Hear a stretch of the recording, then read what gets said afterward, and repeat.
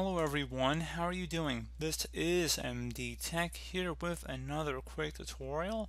In today's tutorial, I'm going to show you guys how to resolve if you're coming across an issue where it says you have an unidentified network on your Windows 10 computer.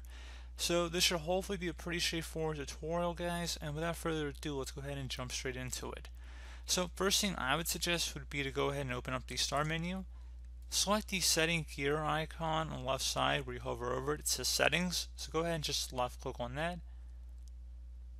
Select network and internet, and then if you were using a laptop you should select the airplane mode on the left side, and then on the right panel you would just turn off airplane mode. There'd be an option that says turn this on to stop all wireless connections such as Wi-Fi, cellular and Bluetooth. You just would toggle that to the off position. So once you're done with that, you would go ahead and just, like I said, turn that off, and that should hopefully be able to resolve the problem right there.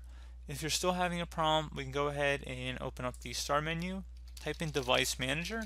Best result should come back with Device Manager, so go ahead and left click on that. Double click on the Network Adapter section, and then right click on whatever your network connection listed in here is, and select Update Driver. Select Search Automatically for Drivers.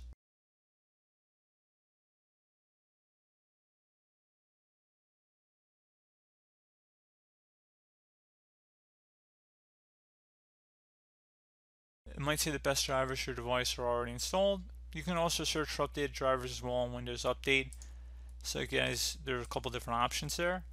Another thing we can try doing here, if you're using an Ethernet connection, make sure that it's plugged in properly. Maybe there's a faulty cable. You might want to consider swapping it out with another cable if you have one. You can also try restarting the router, so disconnect it from the wall and then plug it back in about 30 seconds later. You can also do a couple other things here too, and we're going to do them now. So open up the Start menu, type in troubleshoot. Best result should come back with troubleshoot settings. Go ahead and left click on that. Select additional troubleshooters on the right side, and then underneath Get Up and Running, select Internet Connections, find and fix problems with connecting to the internet or to websites, and select Run the Troubleshooter.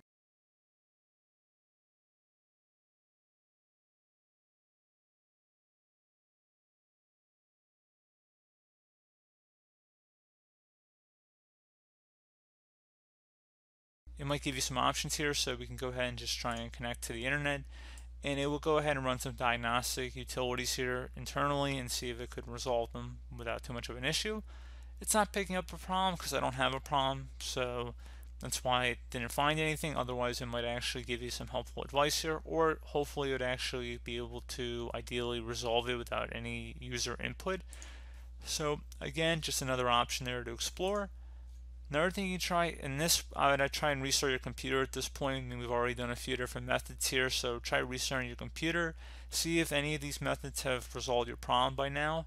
And another thing we can try once you've restarted your computer would be to open up the Start menu, type in CMD. Best result should come back with command prompt. Right click on that and select Run as Administrator.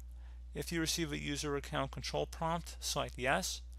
And now into this elevated command line window, you want to type in ipconfig space /flush DNS as it appears on my screen. So again, ipconfig space /flush DNS. Flush DNS is all one word. Hit enter on your keyboard. Should come back with successfully flushed the DNS resolver cache. And now you want to type in netsh space winsock space reset. So again, netsh space winsock, WINSOCK, space reset, RESET. Hit enter on your keyboard. We will need to restart our computer in order to complete the reset. Go ahead and restart your computer, see if that's resolved the problem.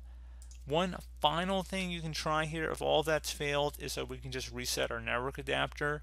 Please keep in mind that you will need to have your Wi-Fi passcode nearby because we are going to have to restart our computer. You're going to be signed out of everything within 5 minutes, so you just want to make sure you save and close of everything, and make sure you have your Wi-Fi password nearby, because once our computer restarts you're going to have to type that back in. So anyway, in order to do this, we're going to open up the Start menu for the final time, type in network reset. Best result should come back with network reset. Go ahead and left click on that. And should say network reset. This will remove and then reinstall all of your network adapters and set other networking components back to their original settings. You might need to reinstall other networking software afterwards, such as virtual switches and VPN client software. Go ahead and select the reset now button. Select yes. Your computer will automatically be restarted within 5 minutes if you don't do it manually here. So we're actually going to just go ahead and restart our computer. Make sure you close and save out of any programs you may have open, and just go ahead and restart your computer.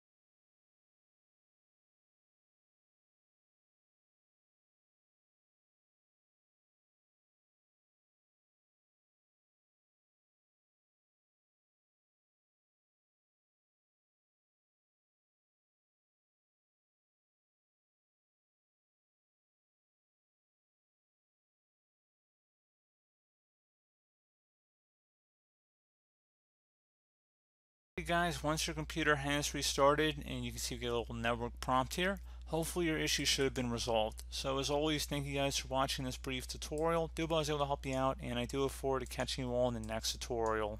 Goodbye.